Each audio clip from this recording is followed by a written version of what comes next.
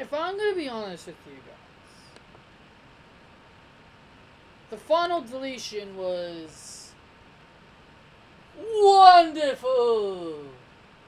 You know?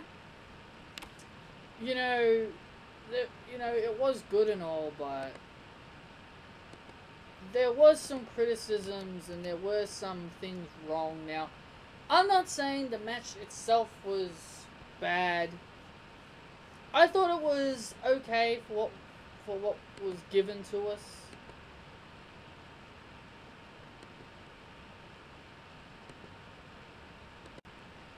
It was nice seeing Rebby Hardy playing the piano. It looked cool.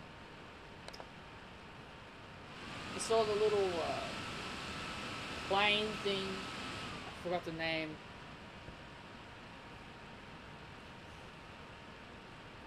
Overall, it was pretty cool. Seeing the lake of Reincarnation and the dome of Deletion. You know, you see all these places in the they're in the forest. You know, like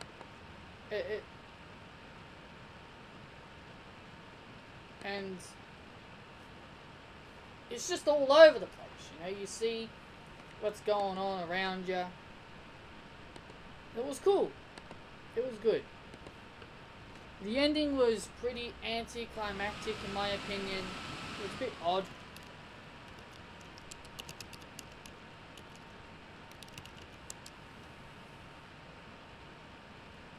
So,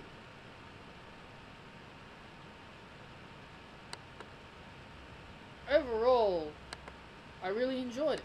I really enjoyed the final deletion, or the ultimate deletion, whatever the name they're giving it. I believe they're calling it the ultimate deletion. The ultimate deletion.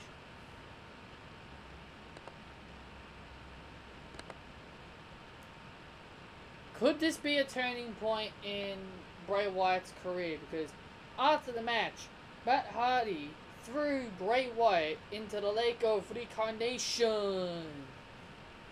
And he asked Senor Benjamin to retrieve him. And Benjamin said that he couldn't find him. So Matt Hardy declared the Great War to be over, since Bray Wyatt wasn't there.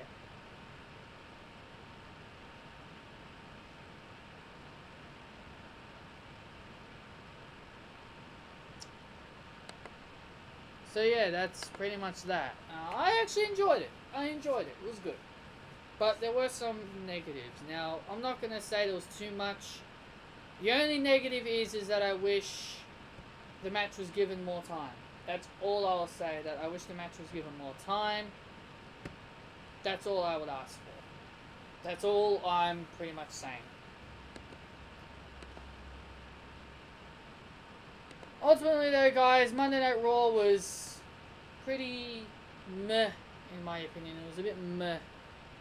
We started off the show with, what do you know, Kurt Angle. Start off the show, and he mentions that Roman Reigns isn't going to be here because he is suspended. And what do you know, Roman Reigns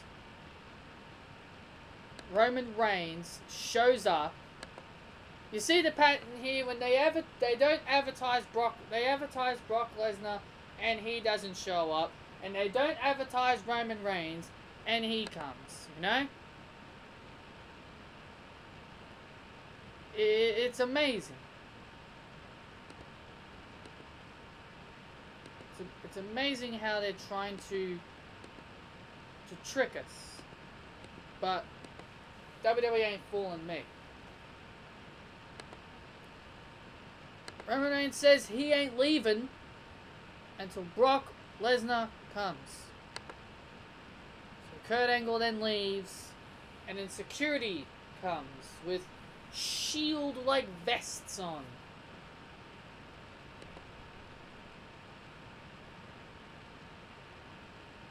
Then Roman Reigns then starts beating up on the security guards, and guess who comes out? Brock Lesnar. Brock Lesnar comes out, he beats the shit out of Roman Reigns. And what happened? All the fans loved. The fans loved what Brock Lesnar did to Roman Reigns. It's so funny how WWE are trying so hard. They're trying so hard to make us like Roman Reigns. But this ultimately failed. This ultimately failed. At first,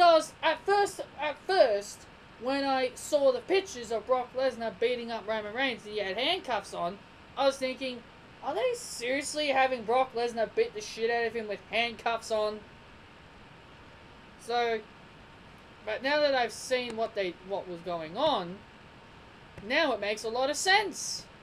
Now it makes a lot of sense.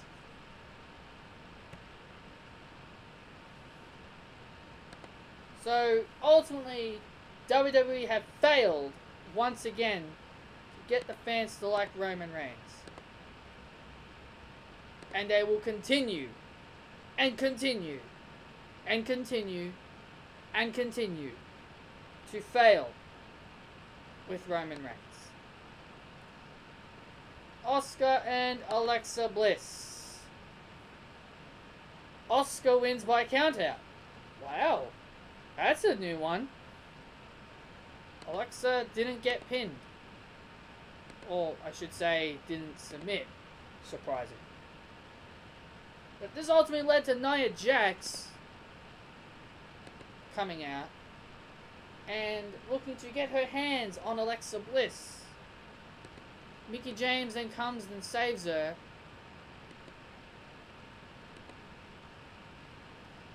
And Alexa escapes.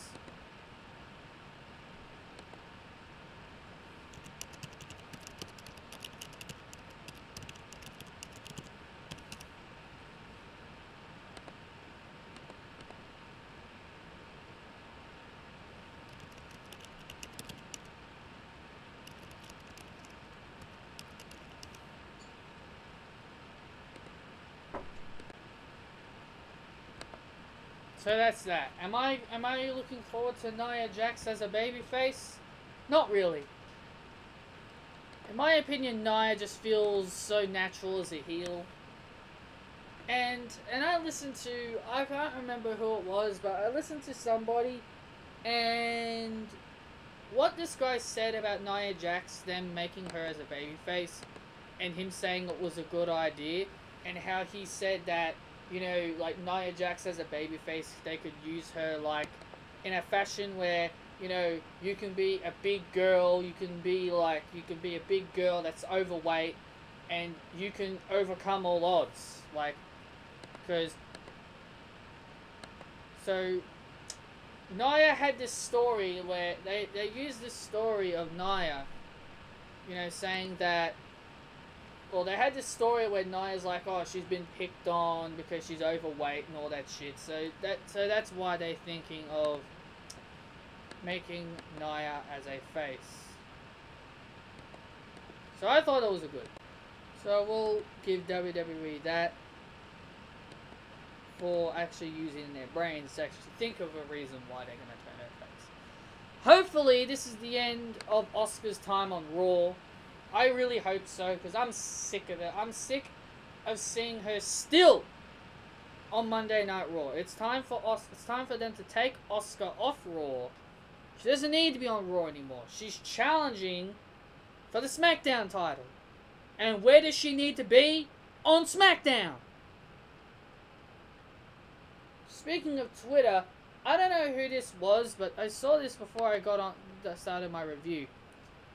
Someone showed a photo of when Carmella won that Battle Royal. Do you remember that Battle Royal back when Bayley was in NXT and Carmella was still in NXT?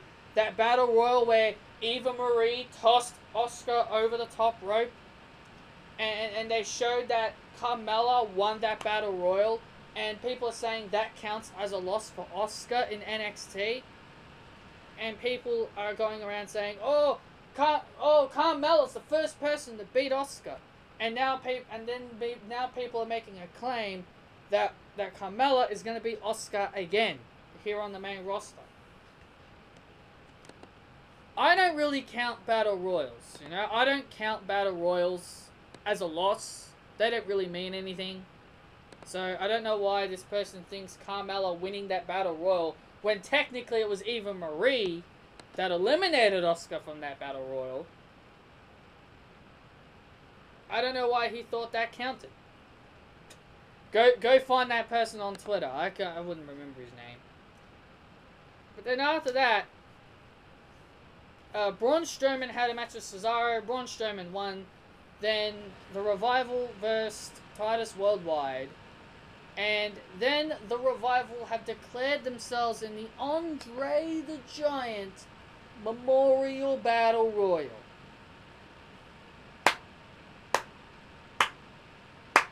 So this is how the Revival are going to make their WrestleMania debuts. Being a part of the Memorial Battle Royal. This shows you how much we don't care about the Revival right now. Are the Revival really going to win? Seriously, does anybody believe that the Revival is seriously going to win the Andre the Giant Memorial? I don't, and neither should you. Then we had Sasha and Bayley. We had Sasha and Bayley versus Mandy Rose and Sonya Deville. Sasha, looking as beautiful as always, confronts Bayley, and Bayley explains why she's upset with Sasha, and it seems like they're going with Bayley as the heel here, and I like it. I like the fact they're going Bayley as the heel, and they're keeping Sasha face. I've always pitched the idea of Bayley being the heel, and I'm really liking it. I really am liking it.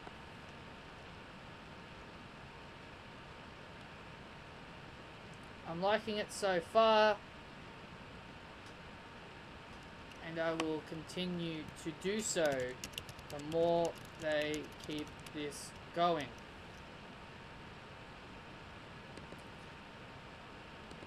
Mandy and Sonya win when Bayley goes for, I guess you could call this an inside cradle, and then Bayley and Sasha get angry.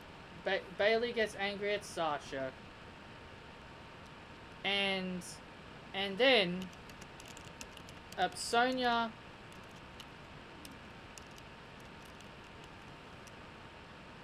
then knocks Bayley into Sasha, and then does a big kick right to the face, and then pins Bayley pins Bayley for the win.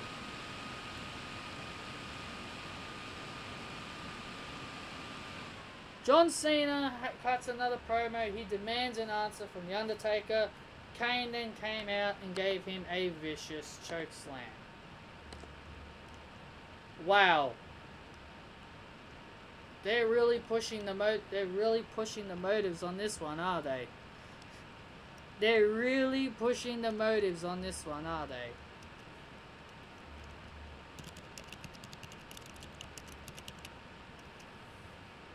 I don't get it. They're really pushing the motives to this. Kane then just destroys John Cena, all because he called The Undertaker a coward. I do like the storyline progression of Cena and Undertaker, but do we really need Kane involved?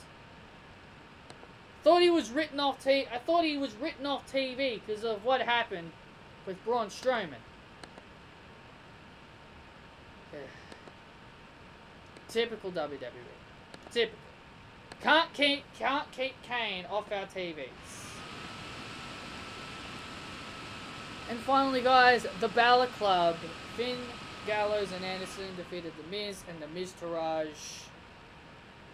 Nothing really special here. And then you had the final deletion. not really much happened on Raw this week, you know, not really much happened. Raw is, you know, I'll give Raw some credit. It did have some good moments with Brock and Roman and the final deletion and all, but ultimately I really didn't care much of this episode, you know? It just really didn't feel genuine. It didn't make me excited. So anyway, guys, that is my review of this episode of Monday Night Raw. Hope you all enjoyed it. Hit that like button, comment your thoughts down below, and also follow me on Twitter @PValentine. Talk to you later.